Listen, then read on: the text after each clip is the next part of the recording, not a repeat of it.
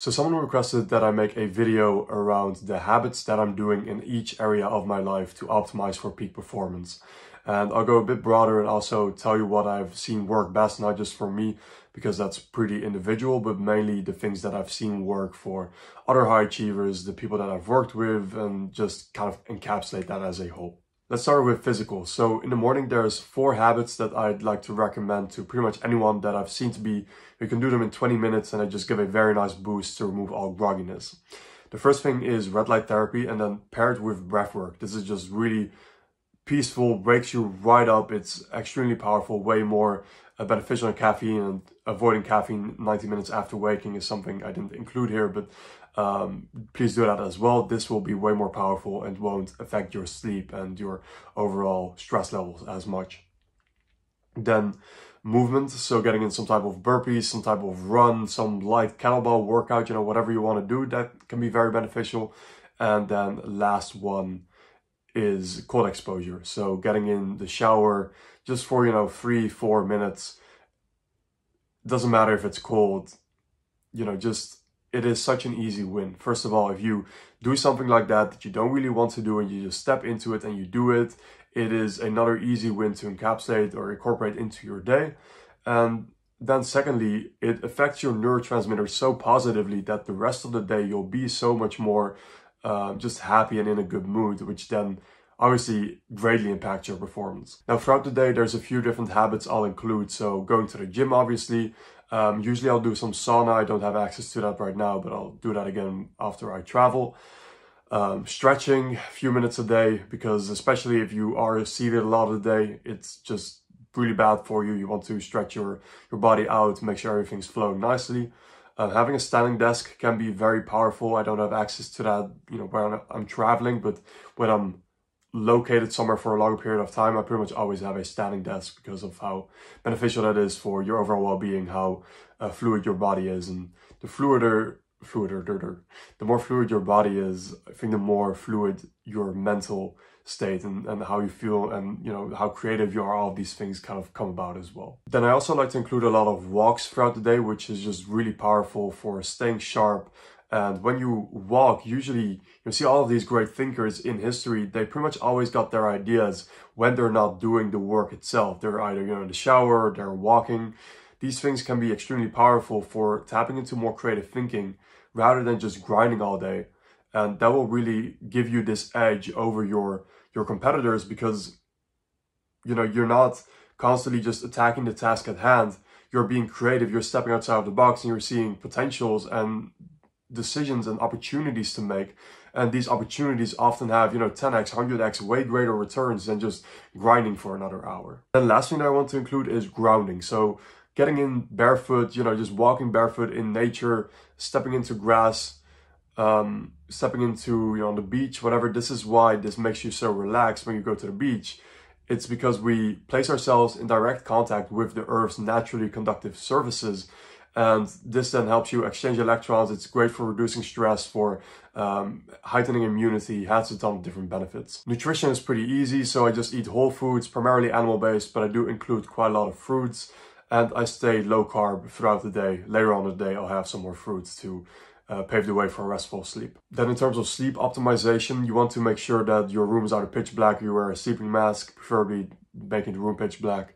Following the 3-2-1 rule, so stopping to eat 3 hours before bed, stopping to drink 2 hours before bed, and stopping using devices 1 hour before bed.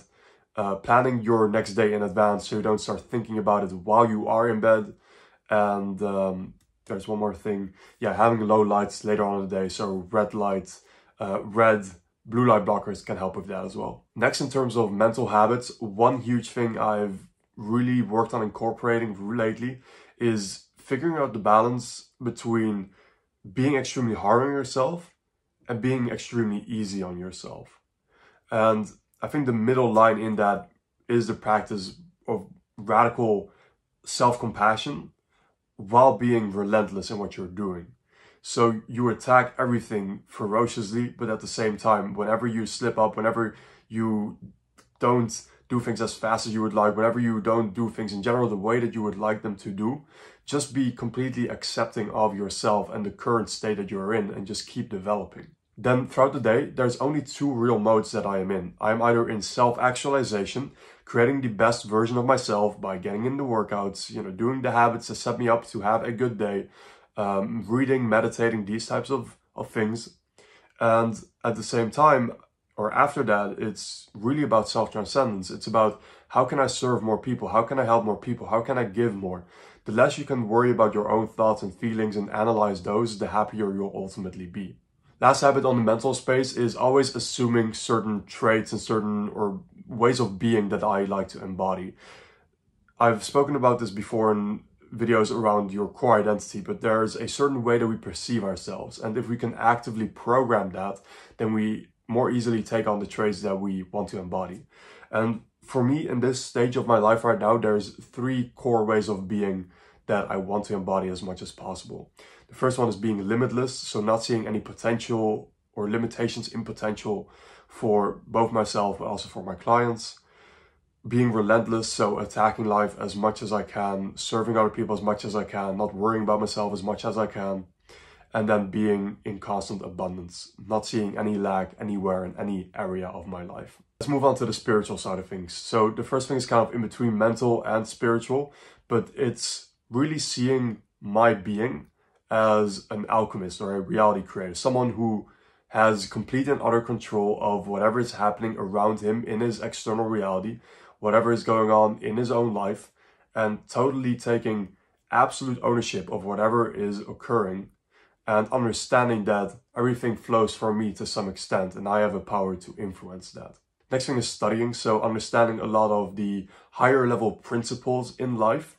So studying universal law, studying religious, spiritual texts, all of these things have helped me become way more powerful in creating my own reality. And then the last thing is tapping into silence. So that is through meditation, that is through prayer, that is through fasting.